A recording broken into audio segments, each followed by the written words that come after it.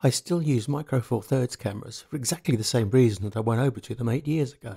They were then and remain the most attractive and intelligent compromise of size, weight and image quality available.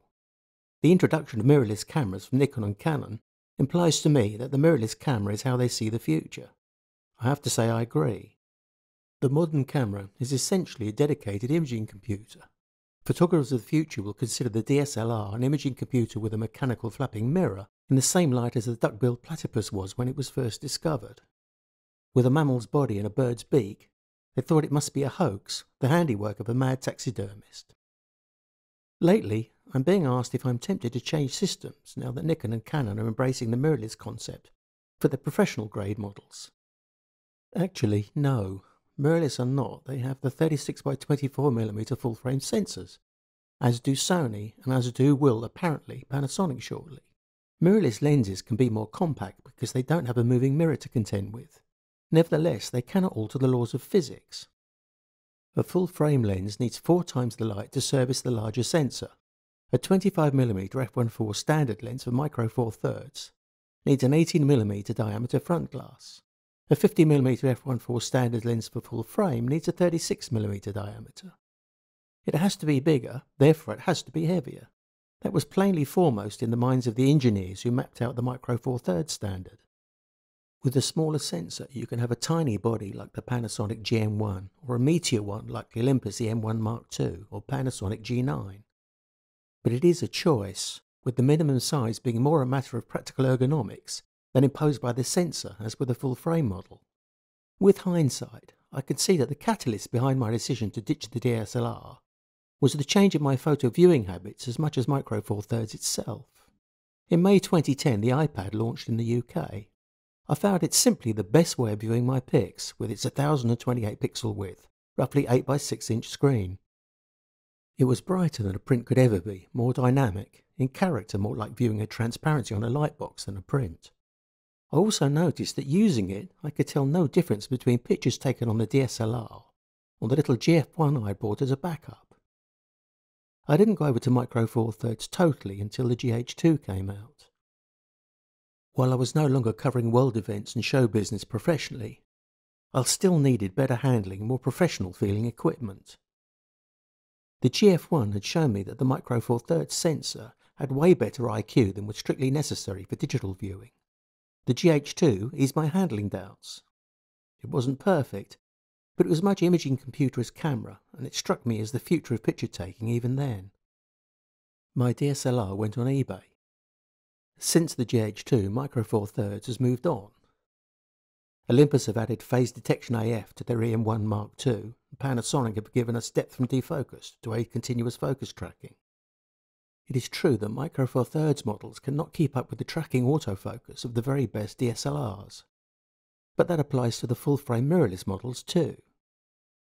The lens system has expanded from the original consumer-grade lenses by adding a raft of professional standard lenses, like Olympus's 40-150mm f2.8.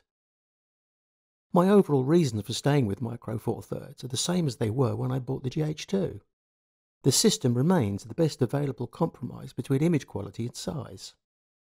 I can go out on my bicycle with my main camera, a Panasonic G9, and a set of 3 fast or fast-ish lenses covering from super wide to 200mm telephoto in a small bag. In reality, 2 zooms do most of the heavy lifting, the 8-18mm f2.8-4 Panasonic zoom, and one of the 40-150 Olympus, 50-200 or 35-100 2.8 Panasonics.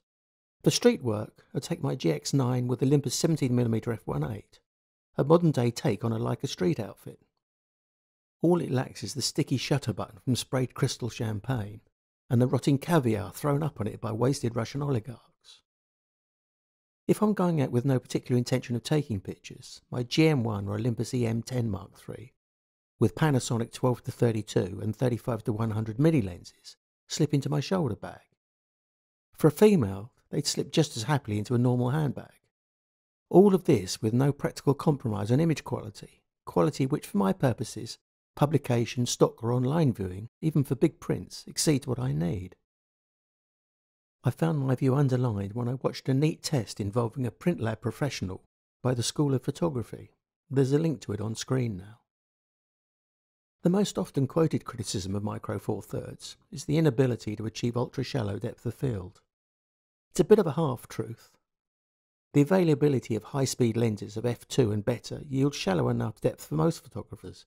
The biggest deficit is when using an f2.8 standard zoom, where at 35 or 40mm it becomes difficult to use selective focus techniques.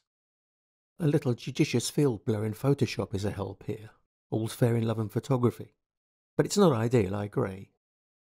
For my work, more depth of field is more often than not a benefit though. We photographers have more choice of cameras and formats than ever now, but for me the mirrorless systems are by far the best choice with their superb EVFs, technical capability and matchless versatility. Of mirrorless, 4/3 is the most pragmatic choice. Full frame reigns for technical quality. APS-C is a bit of a halfway house, and while having some very good cameras, it doesn't offer notably better IQ than Micro Four Thirds, but still needs larger lenses. Some good cameras there nevertheless. So it's Micro Four Thirds or full frame. Given that the technical quality of full frame is redundant for prints 30 inches across, internet or tablet viewing, I can't see any advantage for me. But to be able to carry a sophisticated camera body, backup, full focal range of lenses, and not even need a proper camera bag, to be able to carry that outfit without shoulder or back strain, to be able to sling it over my back and cycle around the city, to be able to shoot everything from time-lapse to 60 frame per second sequences, instant focus single shot to 4K video, to have a choice of bodies and lenses from slight to ample, from street to studio, all interchangeable to mix and match. Well, if someone comes up with a mirrorless full frame that can do all that, I'll buy it the day it comes out. Meantime, the way I see it is that just as The Who are maximum R&B, Micro Four Thirds is maximum photography. See, not only does MFT make me a better photographer, it makes me a better rapper too. Thanks for watching.